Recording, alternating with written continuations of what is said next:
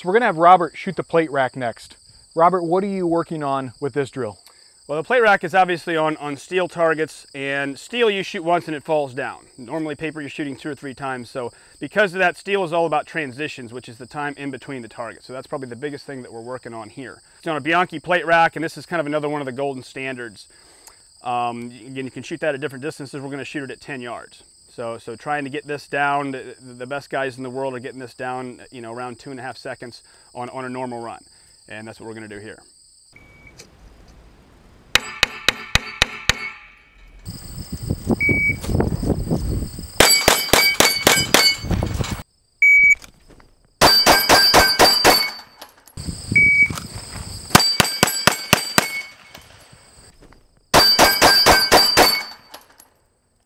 All right, guys, this was the plate rack at 10 yards.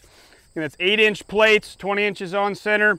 Draw, knock 6 of them down. I just did that in 2.38 seconds. The time between the shots here, which is crucial on this drill, is the transition time, the time in between the targets. Right there was about a quarter second or a little bit less in between targets. That's where you gain time on this drill. A lot of guys, when they shoot steel targets, they want to shoot the target, they want to watch the target go down, and that's why they're really, really slow in between. You got to ride, the recoil comes up off the shot, and you got to ride that into the next shot. And that's what you got to do to be able to shoot a good time on this drill.